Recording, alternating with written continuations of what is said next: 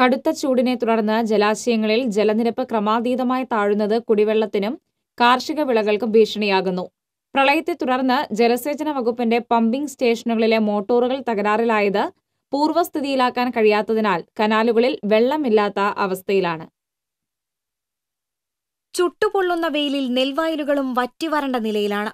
കാർഷിക വിളകൾ ഉണക്കുഭീഷണിയിലായി. മാള മേഖലയിലെ നിരവധി പ്രദേശങ്ങളിൽ ഇപ്പോൾ തന്നെ കുടിവെള്ളക്ഷാമവും രൂക്ഷമാണ്.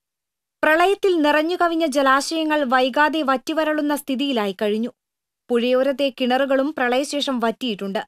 നൂറുകണക്കിന് കിണറുകളും ജലാശയങ്ങളുമാണ് കുമ്പച്ചൂടിൽ വറ്റിയത്. പൊയ്യ പഞ്ചായത്തിലെ ഉയർന്ന പ്രദേശങ്ങളിൽ കടുത്ത കുടിവെള്ളക്ഷാമം നേരിടുന്നുണ്ട്.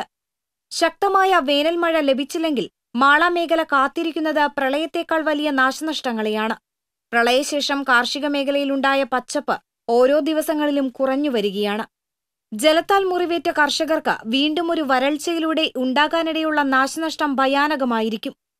പ്രളയത്തിൽ എല്ലാം നഷ്ടപ്പെട്ട കർഷകർ വീണ്ടും പ്രതീക്ഷകളോടെ കാർഷിക മേഖലയെ ഉണർത്തിയിരിക്കുകയാണ്. പുഴയിൽ വെള്ളമുണ്ടായിട്ടും അതിന്റെ പ്രയോജനം ലഭിക്കാത്ത കർഷകർക്ക് ഇനിയുള്ള നാളുകൾ വലിയ പരീക്ഷണത്തിന്റേതാണ്. കഴിഞ്ഞ വർഷം വേനൽമഴ ലഭിച്ചതിനാൽ വരൾച്ചയുടെ തീവ്രത കർഷകർ അറിഞ്ഞിരുന്നില്ല. പദ്ധതികൾ നിരവധിയുണ്ടായിട്ടും കാർഷിക മേഖലയ്ക്കും കുടിവെള്ളത്തിനും പ്രയോജനം ലഭിക്കാത്ത അവസ്ഥയാണുള്ളത്. കണക്കൻ കടവിൽ യഥാസമയം തടയണ കെട്ടാതെ വെള്ളം കായലിലൂടെ കടലിലേക്ക് ഒഴുകിപ്പോവുകയായിരുന്നു. ഇതും ജലക്ഷാമത്തിന് ഒരു കാരണമെന്നാണ് വിലയിരുത്തുന്നത്. പ്രളയം തകർത്ത ജലസേചന പദ്ധതികൾ പൂർവ്വസ്ഥിതിയിലാക്കാൻ പോലും അധികൃതർക്ക് കഴിഞ്ഞിട്ടില്ല. അതിനിടയിലാണ് കടുത്ത വേനൽ ചൂടിൽ നാടിനൊപ്പം കർഷകരുടെ മനസ്സും ചുട്ടുപൊള്ളുന്നത്.